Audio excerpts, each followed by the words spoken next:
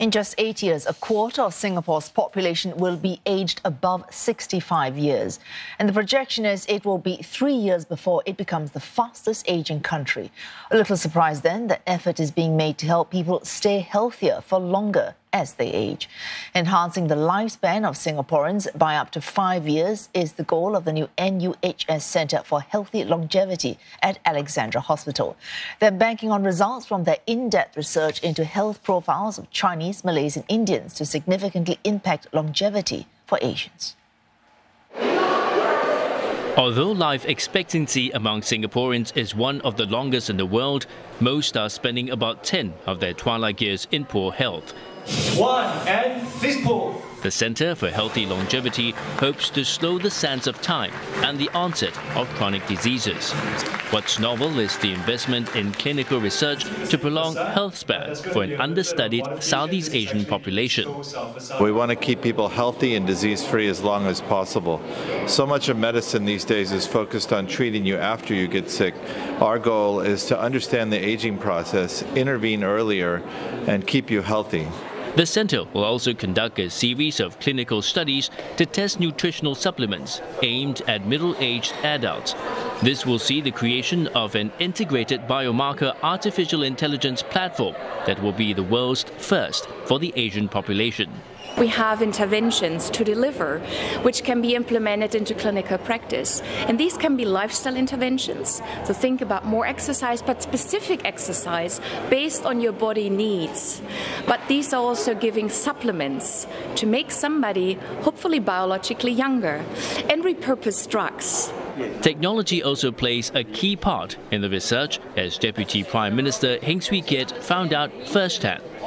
Do I put it down? Yep, and then just relax your head. It was a pleasant surprise for him at one of the devices on display, which measures the age of your skin.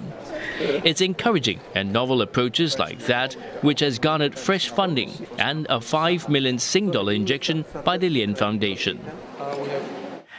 From high-tech scans to 3D images, this centre uses what's called biomarkers to measure the age of one's body against how old one actually is. Possible solutions to improve longevity are also being studied. Shelin Sia takes a closer look. At first glance, it may look like a gym, but what you see are actually test stations, which could shed light on how a person's organs may be faring. For example, this machine called the Age Reader is able to detect one's skin age. Using UV light, it's able to measure the amount of dysfunctional proteins in the skin, and that's something commonly associated with cardiovascular risk, like the chances of getting heart disease or stroke.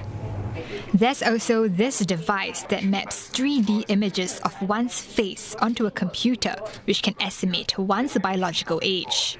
The state of a person's blood vessels can also be detected through this procedure involving a pulse being emitted. Researchers then see how fast it travels from the participant's neck to his thigh. If it's found to be too slow, it could be a sign of blockage. Using the suite of machines here, the centre is running a flagship study to analyse the health status of different demographic groups in Singapore. Over 300 participants have been recruited so far. The team hopes more will come on board so that data can be more comprehensive.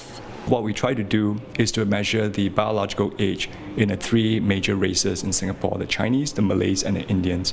And then from that, what we want to find out is really, in terms of lifestyle modifications, if all of the 3 races are equally the same, are there nuances in terms of their biological age? Are they expressing them very differently? I've had family members who actually had passed on and who had chronic diseases, and so that actually makes me want to find out what is my current health condition so that I can take preventive measures or have an early intervention. At least 10 other studies are also being carried out. They look at what affects one lifespan and how to extend it. One of the leading approach to slow down aging is to look at the effect of repurposing drugs, as well as to use diet interventions through natural products, and to look at how these interventions slow down the rate of aging.